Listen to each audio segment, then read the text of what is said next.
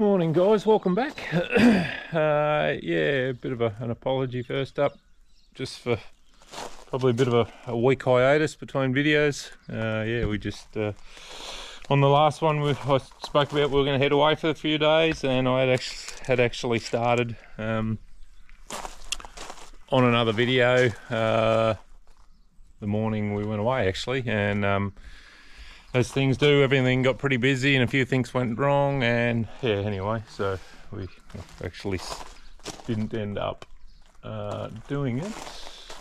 And yeah, so I just thought we'd not worry about it and start afresh. Yeah, so no, just a bit of an update. One thing that I have been lying to you, I've been neglecting. Yeah, back in the gym. I'll just, where's the light switch? Oh, that's better, you can see what's going on. With harvest and that, it's just been a bit hard to do a morning gym session just because the time of the day didn't really allow it. So just a quick show of I sort of built this little room, and it sort of doubles as the kids have friends over, they can come out here and watch movies or yeah, have a party or whatever. Reverse cycle, so heated and cooled. So we've just got a spin bike. And mainly just free weights. There's a few cables and that there, but the bulk of it is free weights, sort of deadlifting and that sort of stuff. I'm actually subscribed to a performance coach, which there's a few different levels, but at the moment I'm just at the base level, so it's just sort of $25 a week, and yeah, it's just through an app like everything else nowadays. And yeah, Ben just sends through a program each day, and you just follow it. It's just a generic thing, but you can sort of communicate with him directly. When I did the Think Desert Race last year, I was on his race ready program or whatever it was. If you don't know what Think is, Google it. There's plenty of footage on there. It's in Alice Springs, Central Australia. Just it's a 460 odd K round trip. Yeah, both cars and buggies and side by sides and then motorbikes as well. So yeah, I sort of got onto the Ben Greenwood's his name, got into him last year, and just through social media and signed up, and yeah, so it gives you a bit of just something to follow rather than yeah, just trying to wing it all the time. So anyway, so no, I'm still in my gym clothes. I'm just, yeah, not having done it for a while. Legs are a bit sore. So anyway, yeah, so which way? I've got the sun behind me. So yeah, a bit of an update. So we watered the lucerne again. Tom started cutting it yesterday. We took the jewels off the big tractor. We can put the Magnum on the mower as well, but I'm sort of getting organised to put the boom spray on it to start summer spraying. I've got the local case dealer coming tomorrow, hopefully, to do a 3,000 hour service on the Magnum. So that'll be all the fluids, final drives, all planetaries, yeah, transmission oils, all everything, which haven't been done for a while. So I just thought it's about that time. It's yeah, and hopefully we can find out what's going on with that transmission alarm, whether it's just a sensor or a loose wire or something. So hopefully it's nothing major. Yeah, so cutting hay.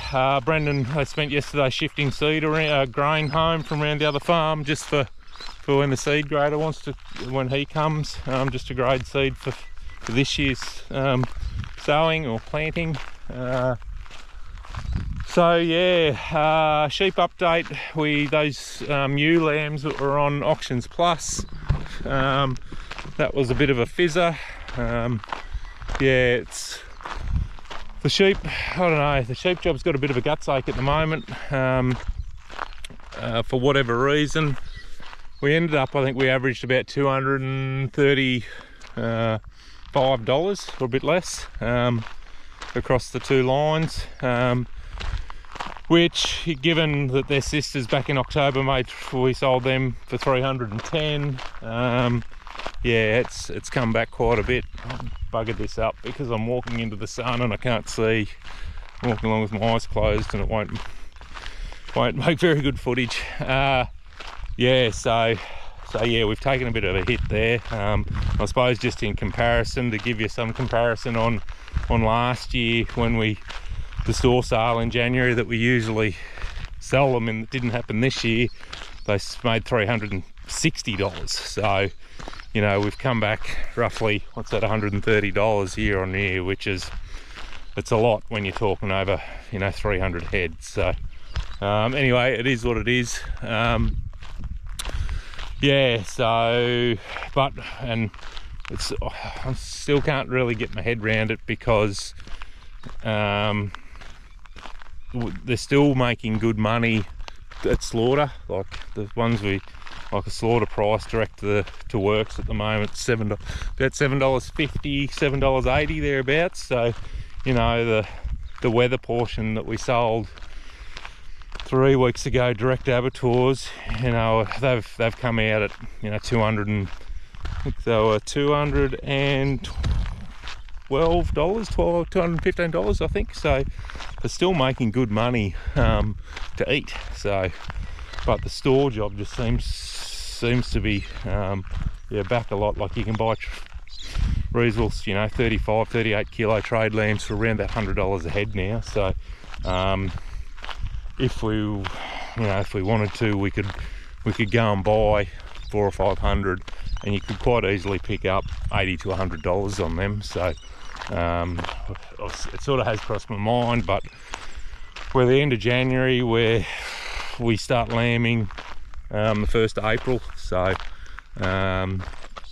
yeah, so it's sort of times we sort of need to start and build that feed bank a little bit, so we've got green feed to lamb down on with the ewes. Yeah, anyway, so we've got our agronomist coming out this morning, just to go through the cropping plan and what we're gonna sow this year. Yeah, so, and yeah, we'll start and get a bit of this gear blown down and washed up and back in the shed. So another thing, we had Jeremy out from Dickens Ag in my whaler yesterday, the Trimble and Gold Acres guys in there, and we're actually swapping the boom spray over to Isobus. So we'll be able to put any of the 3 tractors on the boom spray rather than having to swap monitors. We can just plug it into the back of the tractor and it'll come up in the operation of the boom spray, will come up in the screen of the tractor. So that'll make it a bit easier. You know, if we have a tractor break down and at sowing or whenever, we can just swap a tractor over, whether it be the little Fendt, or we did have it on the boom spray last year at times. So yeah, we can sort of alternate it between the tractors. If another tractor's tied up doing something, we can swap it over. So that's going to help the job a bit. So yeah, so no, just planning and yeah, cleaning up from the headers. We generally hire a big 100 and whatever it is, 200 CFM compressor from in at the high place in town for blowing the header down at the end of the year. Yeah, so we need to pull the adapter out of the center of the windrowing front. I'm not going to put it back in the other big front just yet, because we had yeah, I spoke earlier on one of the couple of other videos earlier on, if I can get it out. Yeah, just the retractable fingers inside that, what they call the RTD, that drum, had a bit of a coronary, so we've got a bit of damage there on that drum that we need to fix. So anyway, I won't bother putting it back in because it'll be a bit easier to fix it. Yeah, with it out. So anyway, I'm going to go and have some breakfast, and yeah, I need to go and have a look around out the back, so we'll come back to you shortly.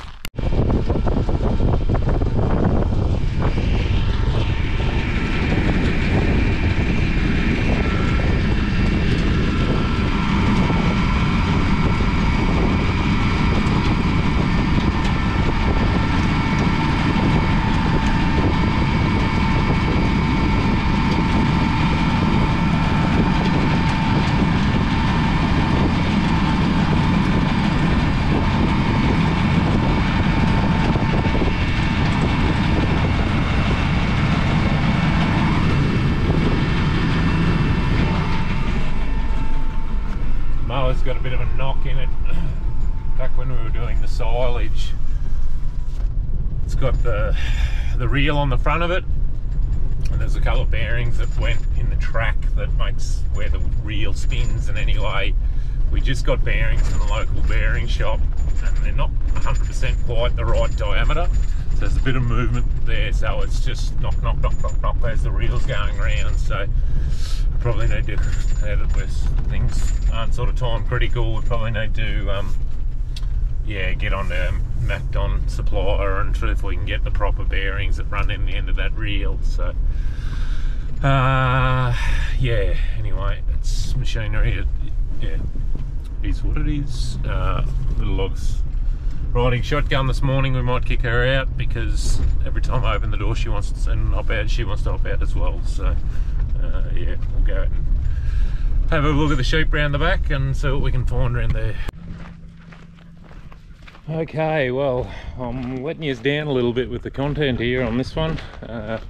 Yeah, I've been in the office again a fair portion of the day. We had our agronomist came out this morning and we had a bit of a round table with a bit of a starting work on the cropping plan for this year and what pasture we're going to sow. So yeah, that consumed a couple of hours, and yeah, we just, as I sort of said earlier, we've got our farm business guy coming Friday, so we're still mucking around getting figures, and Sarah's getting the bookwork up to date, and we've sort of been working on that together a bit, and yeah, just trying to play with numbers and round all the numbers up. And yeah, so anyone that's got their own business or that sort of stuff knows there's a, yeah, there's a bit goes on behind the scenes. Yeah, Brendan came out till lunchtime. He had to go at lunchtime, so Tommy came out and took over. We've got the loose and cut, got the rake on the tractor. The boys will, someone will get that raked in the morning. I'm actually away tomorrow. Yeah, I've got my nephew's birthday party, so yeah, just gonna a couple of hour and a half away, so I'm gonna jump down and get in and catch up with some family that out of Melbourne that I haven't seen for a bit. So yeah, so that'll be good. What else are we up to? Oh yeah, we've just, I'll show you, we're just transferring a bit of water. Actually, we just before we went to go away, we ran out of house water. We had, well, we've got another tank there that we're able to switch it over to, but with having a pool over the summer, you surprisingly lose quite a lot of water out of it with evaporation. So we've yeah, so we had to just, our two main house tanks were out of water. So anyway, so what I've done is we've just run a temporary line across here. We might going forward, I think when we get to this area setting it up, I think we will actually run this, get a trencher in and trench this pipe in so we can do this. So I've just got a transfer pump here. There's this big tank, 110,000 litre tanks, yeah, full. So we'll just transfer a bit of water over and put a tank of fuel through the pump, and that'll probably be enough to, there was 20 mil while we were away, so the tanks would have some water in them now. So yeah, but that's just a juggling act of, yeah, everyone probably needs to have shorter showers too, which should help.